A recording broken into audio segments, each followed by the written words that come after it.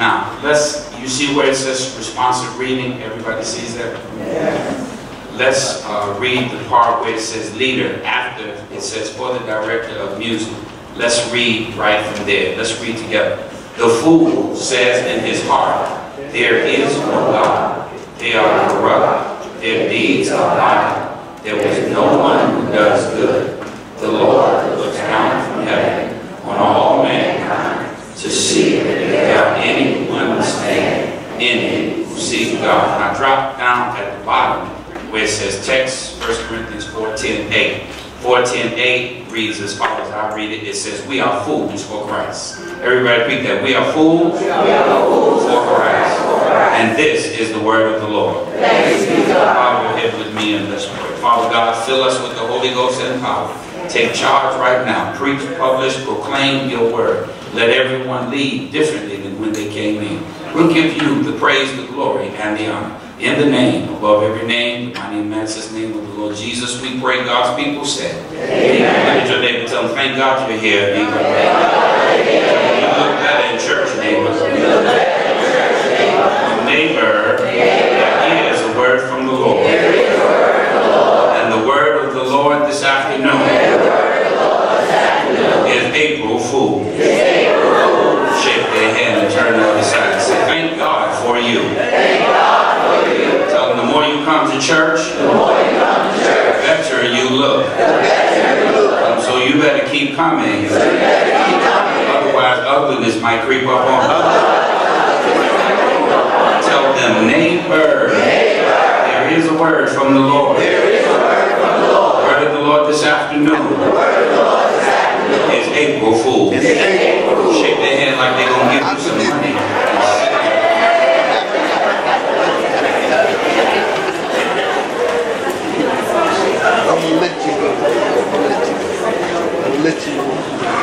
In the year 2011, Thomas DiCarlo Calloway, also known as CeeLo Green, made a song called I'm a Fool for You. I heard it and immediately I recognized he was great. He had a beautiful, one of those rough, scratchy but mellow voices. And he sang with a woman named Melody Fiona, I think her name was. And it was just a fantastic song. So he got my attention. It was something about him that reminded me of church. And it should have, because both his parents were preachers. They both died early, and he grew up. And he came to my attention in 2011. By 2012, he was on top of the world. He first got famous collaborating with the group Outkast, the rap group from Atlanta, Outkast. But also, he went on a solo career. He had a couple of rap groups. He went on a solo career in 2008. And when they made the animated cartoon movie Kung Fu Panda, he sang a revision of an old song, Kung Fu Fighting. It was an old song, I guess in the 60s or 70s. It must be the 70s, 80s, Kung Fu Fighting. He sang an updated version, really sang it well. 2010, he made a record called Forget You. That's the clean version of the record. There's a dirty version that I can't tell you the name in the holy place. In 2011, he became a mentor on the TV show The Voice. In 2012, he was so successful and so big, he got his own TV show called The Good Life with CeeLo Green. But also, later on in 2012, he was charged with sexual battery. A woman charged him with putting something in her drink. She said one moment she was sitting in a bar, and the next moment she woke up with him in the bed. She couldn't remember anything in between. And he pleaded no contest, which is a weird kind of way of admitting something happened without fully admitting guilt. And they did not give him any jail time. They charged him. They charged him with a fine. They gave him probation. And he had to do so many hours of community service. And that would have been the end of it. But he got on Twitter. It's something about Twitter and Facebook and Instagram that make people go crazy. From common people to the White House. And so he tweeted a statement that seemed to say that you can't rape a woman if she's unconscious. Yes, it was very shocking. He said that just a woman being with you gives a man consent to do anything to her. Now, this accusation of sexual battery was bad enough, but because of the statement in the tweet, he lost everything. He lost his TV show, he lost his position on The Voice, his career took a nosedive for a number of years. He did not record, and he's just now trying to climb back. Maybe it was the case that his song was a prophecy. He had sang, "I'm a fool," and his behavior seemed to bear that out.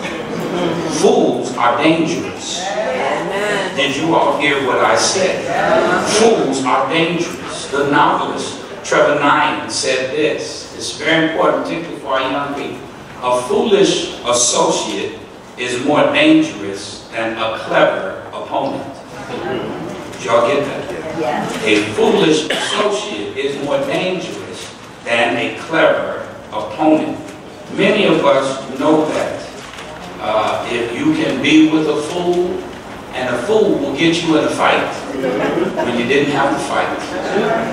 A fool will put your life in danger, and many people have been with somebody. I've read about many car accidents where the driver was speeding and he had a passenger. Maybe the passenger said slow down. Maybe the passenger said don't do it. But the driver didn't, and they both paid with their life.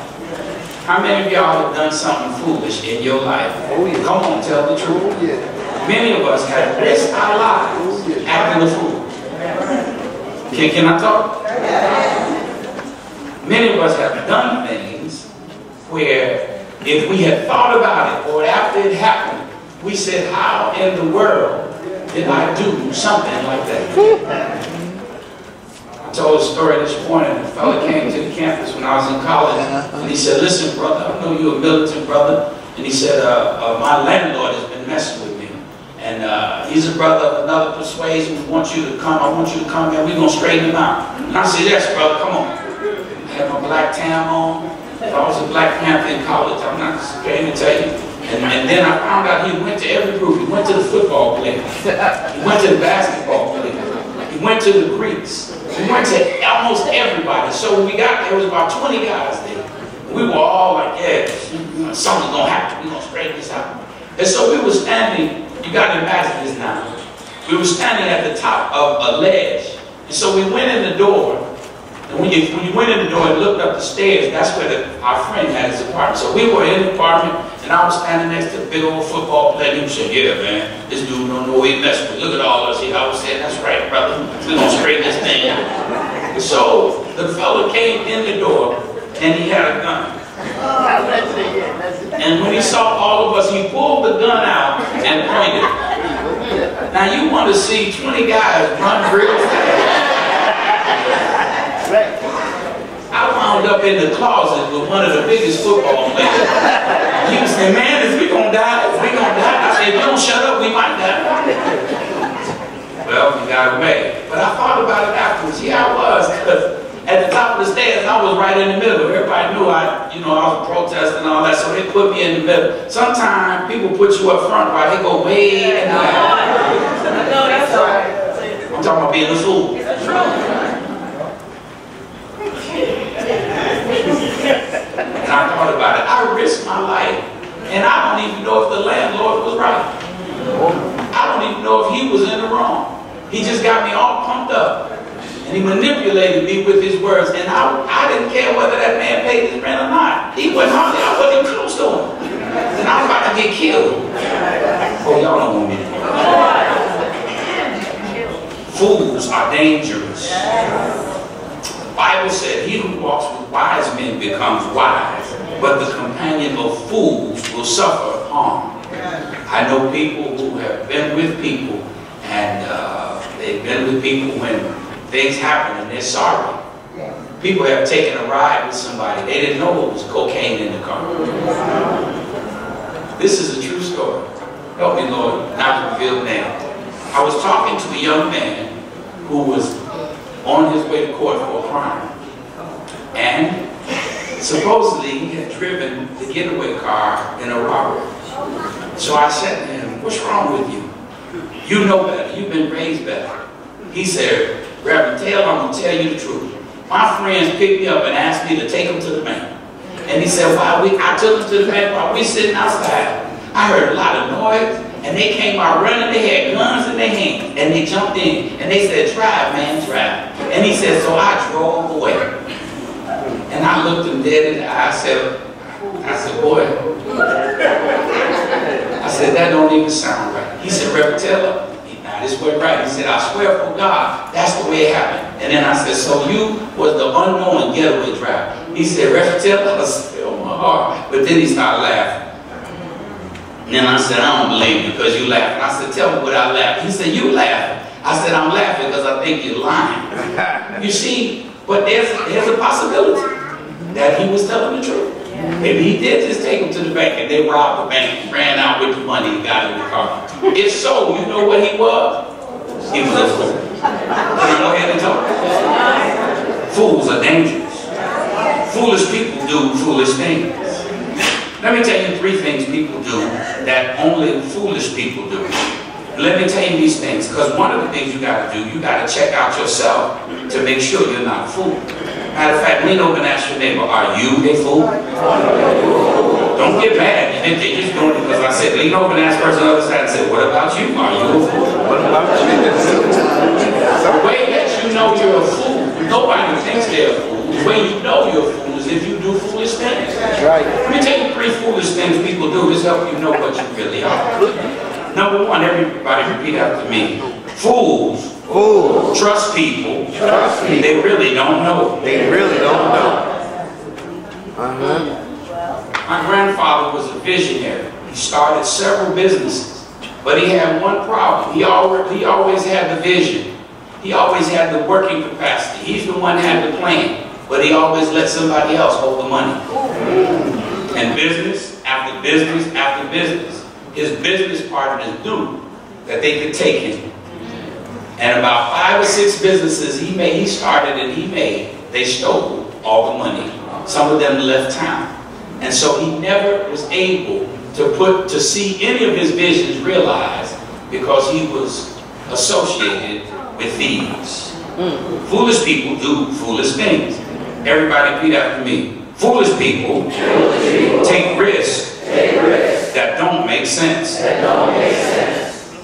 You see these people, they'll get there, have a camera, and they'll be on the edge of a cliff. They want to take a picture of themselves on the edge of a cliff. Some of them have slipped. There was a man in India. He was in a wild preserve with wild animals. He was in a truck that had big rails on it on the side to protect them because the sign said, stay in the truck because there are tigers and lions in this park. So they driving through the park and a man sees a sleeping lion and he tells them stop, stop, stop. And he doesn't, they don't stop because they know. The driver knows he doesn't stop. The man climbs up and jumps out and runs over to the lion to take a selfie. The lion is mad because some fool disturbed his sleep. And he wakes up and begins to bite the man and scratch the man. And the people get out, they try to scare the lion away, they're looking around, wondering more lions are coming, and they tore his body up. I don't know if he lived or died, but I do know he was a fool. Foolish people do foolish things. Here's another thing foolish people do. Everybody repeat after me. Foolish people make no preparation for the future that they know is coming. The Bible tells a story about 10 virgins, 5 wise and 5 foolish, and they were getting ready for the bridegroom to come and go to a celebration. 5 of them didn't have enough oil. They did not prepare. They knew they were coming to the celebration. They should have went and got the oil. 5 of them was ready. And so when they heard that he was on his way, the 5 foolish ones said to the 5 wise ones, look, give us some of your oil. And the 5 wise ones said, girl, we ain't got enough for all that.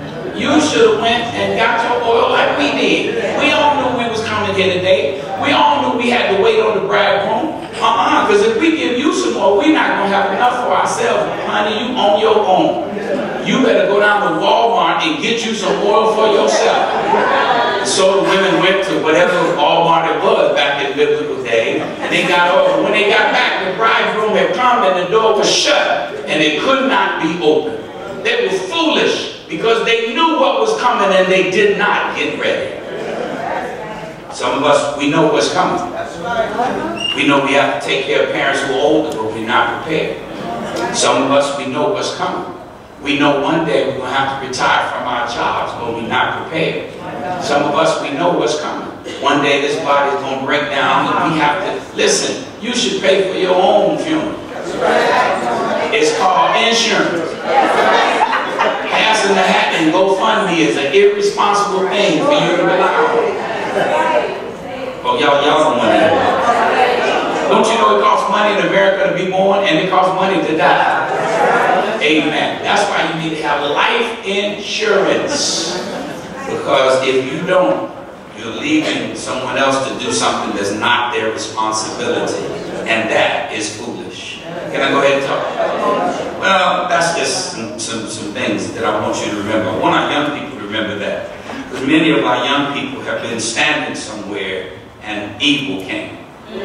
Listen, the Bible said a wise person can see evil afar off, but a simpleton waits until the evil comes on them. You've got to learn to recognize evil before it gets to you and get out of the way.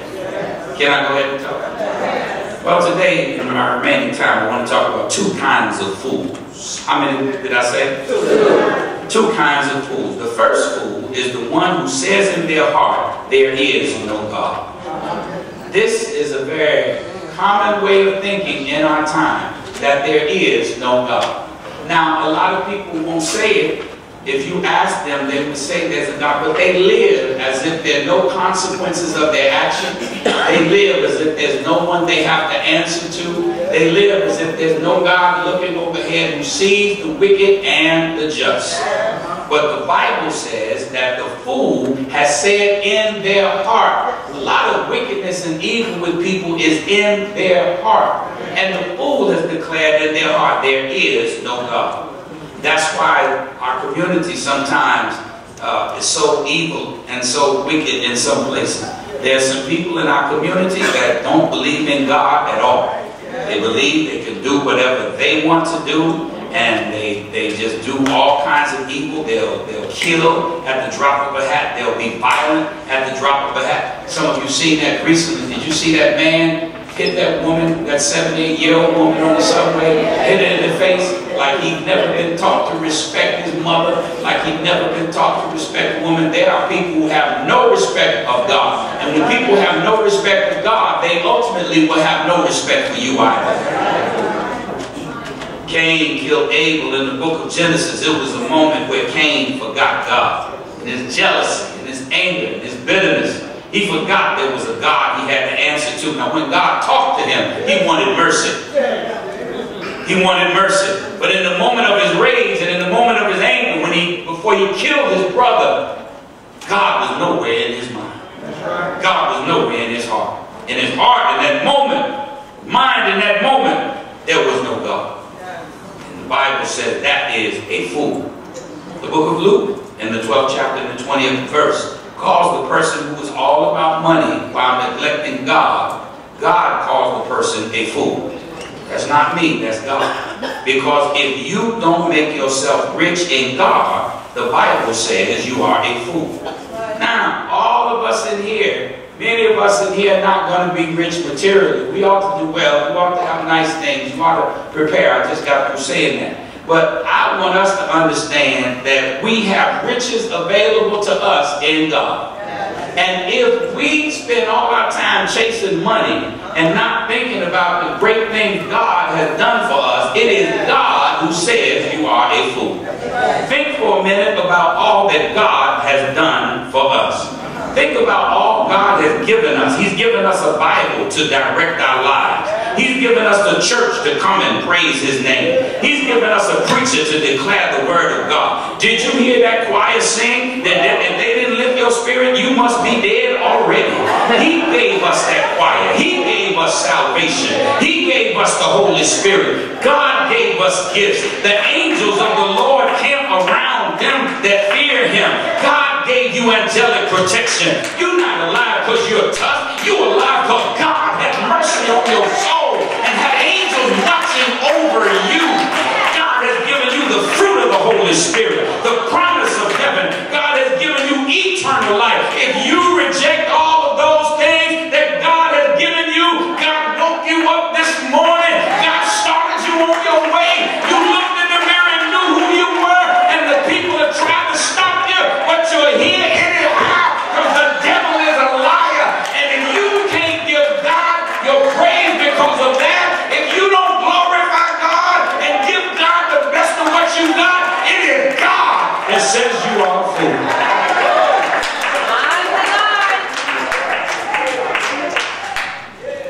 Reminded of a record. I heard a record. What kind of fool am I?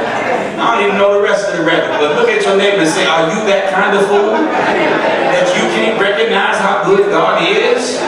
Look on the other side and say, are you that kind of fool? That you can't give God the glory for what he's done? Oh, somebody shout hallelujah. Just so I know I'm not here. But there is another kind of fool. Paul says we are fools for Christ. When he says we, he means Christians. He says we are fools for Christ. And in this chapter, he was talking about apostles, but we can interpret it to mean all Christians. But in a narrow context, he means apostles. In the first 4 chapters of 1 Corinthians, Paul explains why he said this. And I'm just going to break it down very quickly because I'm trying to bring it to a close. In chapter 1, Paul says the word of the cross is foolishness to the world, but to us who are being saved.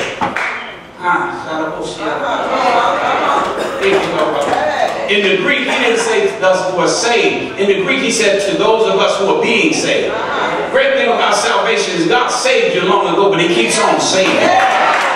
Keeps on getting you out of stuff. Keeps on rescuing you from mess. Keeps on regulating your mind.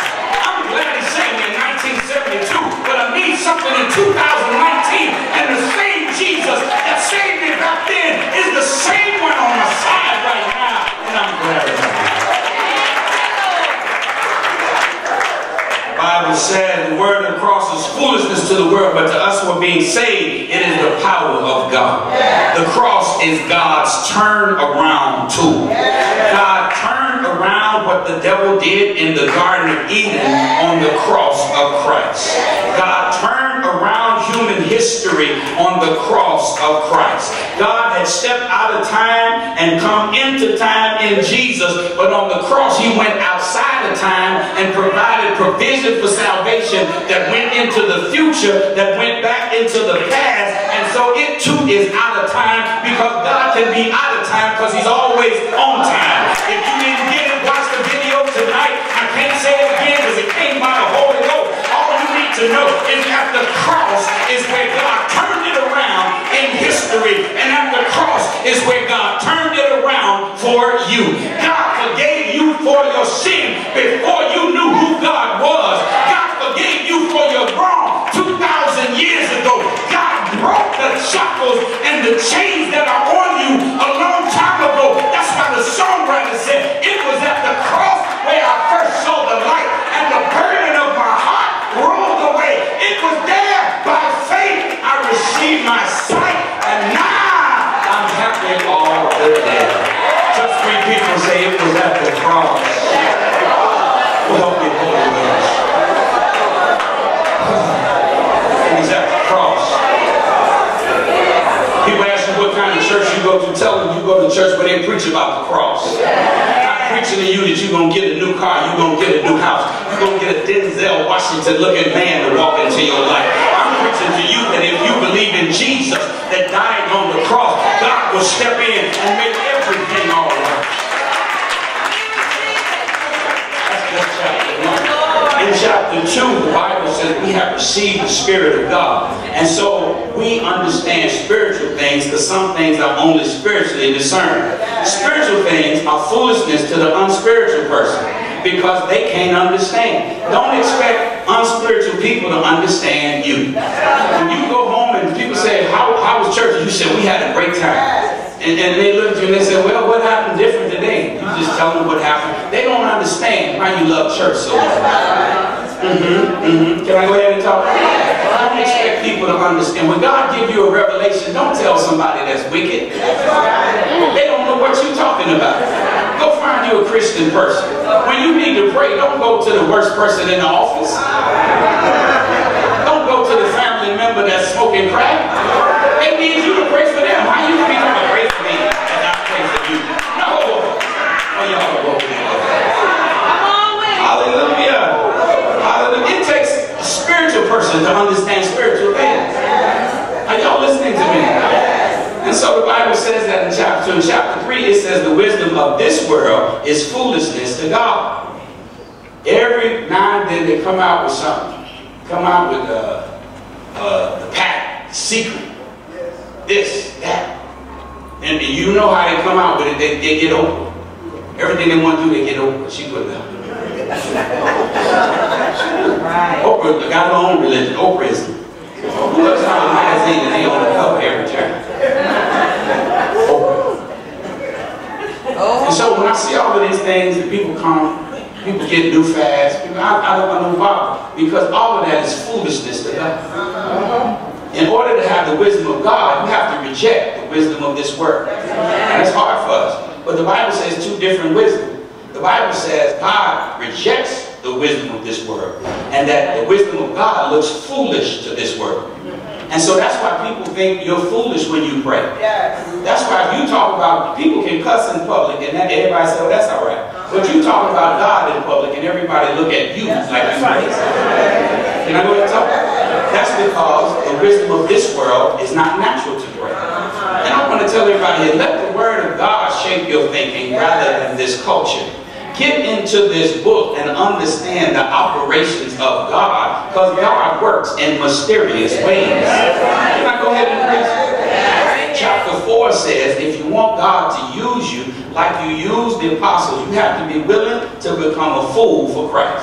You have to stop worrying about how you look. You have to stop worrying about how you sound. You have to forget about making people like you. And some of us gonna die because we're trying to make people like us and really don't care nothing about us.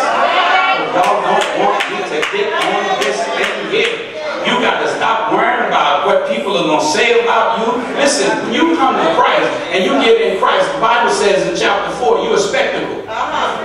Everybody looks at you. But you know what? Even when you ain't in Christ, you're a spectacle.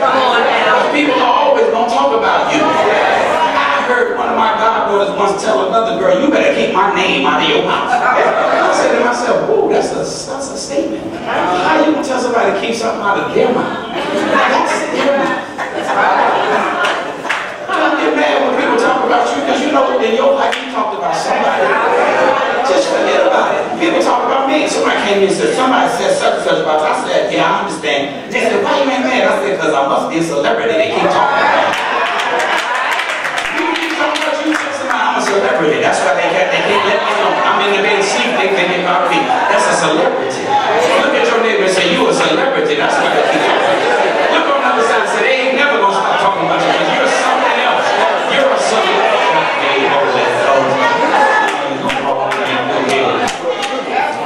Listen, people who are not spiritual, I told you already, they don't understand you. You don't have to look like a fool. When they ask you why you always in church, you know why you in church, but it looks foolish to them. Why you read the Bible so much? You know why you read the Bible. They done paid all that money on lotto and they ain't hit none of them millions yet. But you've been trusting God and God been making a way out of nowhere. In your church, everybody jumping up and shouting and hollering and making noise. Wait a minute, ain't they making noise at the basketball game? Wait a minute, don't the men hit a ball and they make noise? Are you getting $1 million? People talking about March Madness. It is mad. If young black men make millions of dollars for these schools and they don't get a dime, that is really madness. Oh, y'all don't want me to go there. But you know what? Everywhere I went, there was a game on. Everybody was watching it. Everybody's happy because of the basketball game. When I get in trouble, ain't no basketball.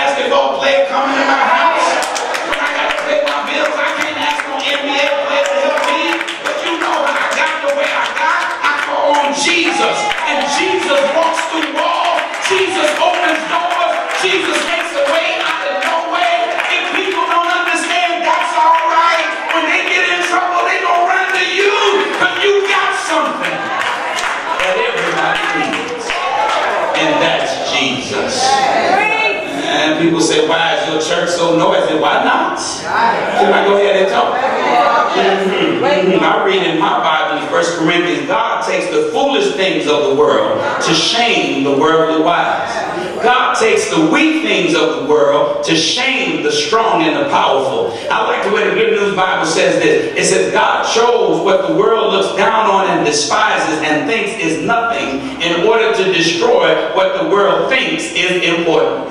Listen, when you go to Washington and you see the White House, walk with your head high. You see President Trump, say, hey, President. You go to the mayor's mansion. I come in the mayor's mansion, I come in like this. Tell the mayor I'm here. They don't do nothing, but I said it. If I would go see the governor, I look at the governor. They had a meeting a few years ago, and Clinton came in, and all the people was falling over him. I said, hey there, President Clinton. And then I asked him about some dirt that he did. Why you had Bill Hagee with all that money?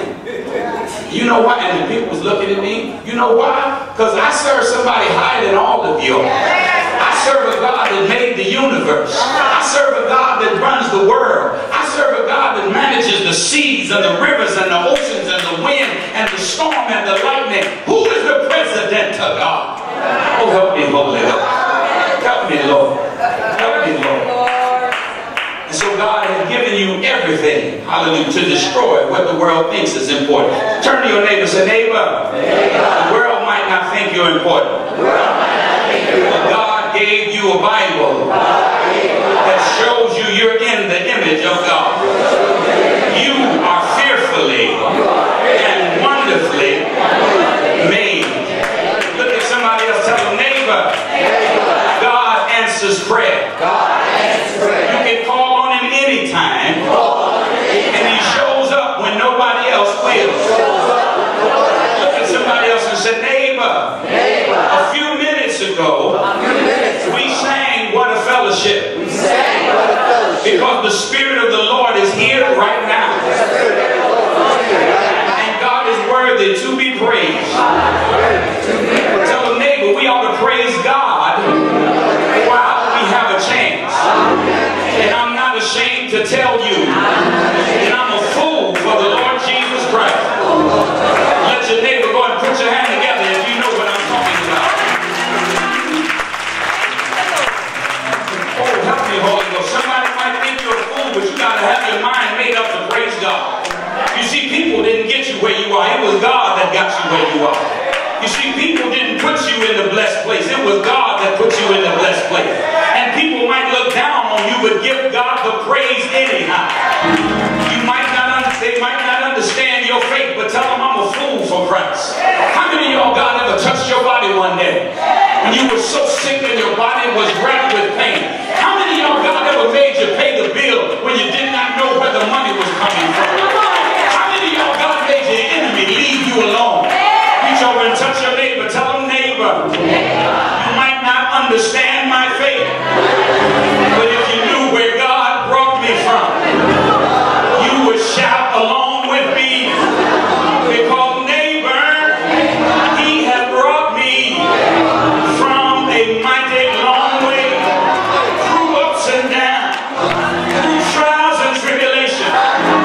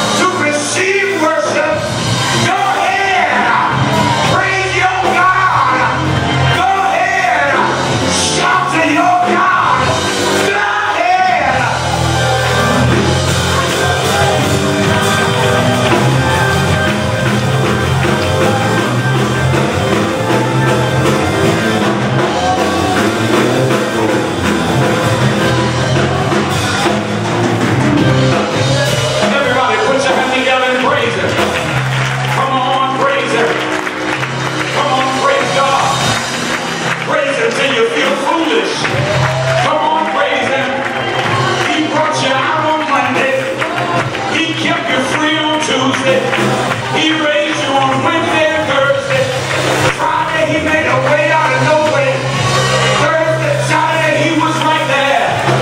And it's Sunday, so you can praise him. Somebody shout glory. Somebody shout hallelujah. Somebody shout nobody. Nobody. Nobody. Nobody but you, Lord. Work me out. Wash me up. Heal my body. And I'm going to praise you. Even if they think I'm a fool. I'm going to give you the glory. Even if they call me a fool. I'm going to say yes. Yes. Yes. Oh yes.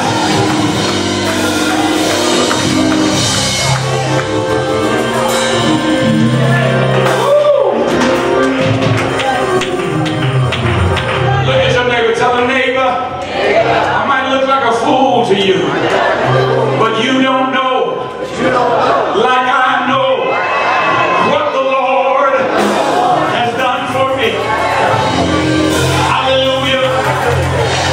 Hallelujah. Hallelujah. That's why I'm here today. Hallelujah. There was nobody but the Lord Jesus Christ. I was all by myself. And it was nobody but the Lord who rescued me. And I love him. Hallelujah. You might call me a fool, but I love him. Because he's done so much for me. I love him. Because there's nobody like him. I love him. Ooh, I gotta cut it off. Gotta cut it off. But somebody put your hand together one last time. I gotta shout.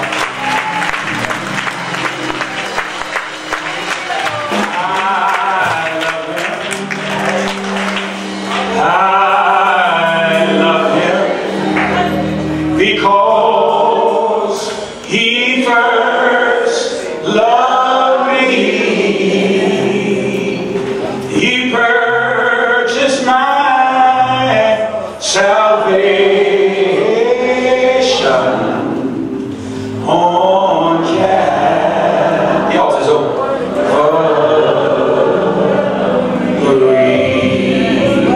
You don't remember this? I love him.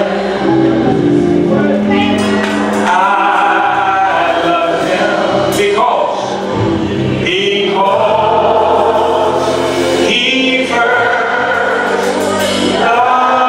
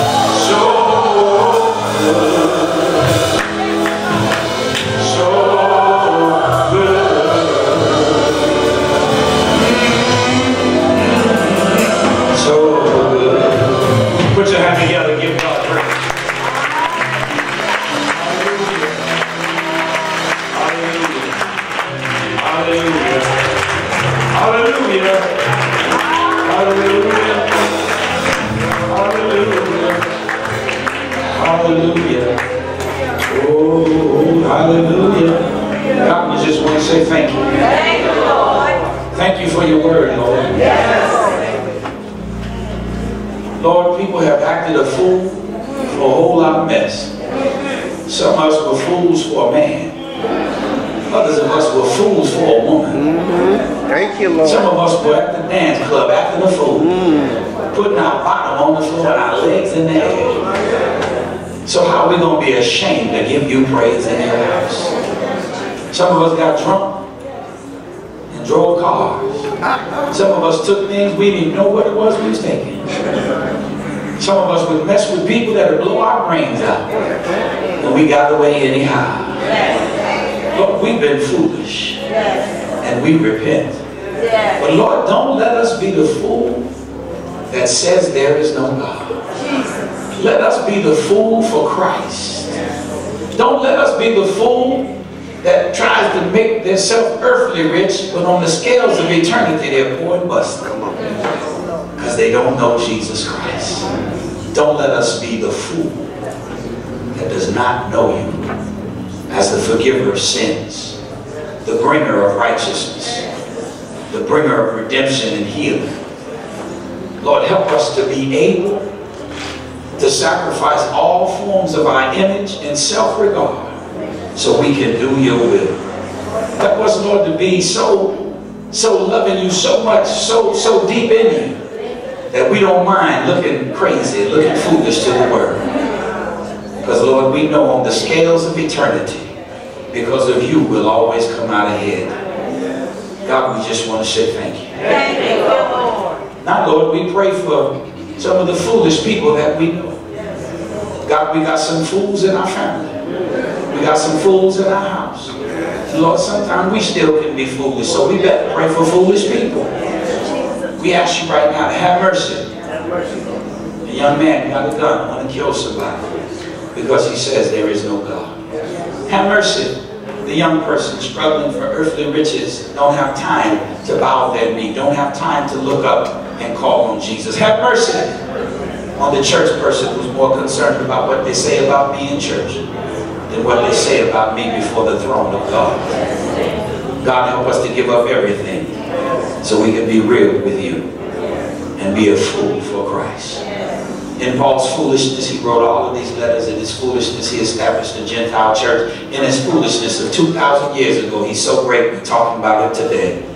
God, we just want to say thank you. Thank you, Lord. Help us, Lord, to be that fool that's not ashamed to let people know whose side I'm on. Help us to be that fool that's not ashamed to speak up and shine a light in the darkness.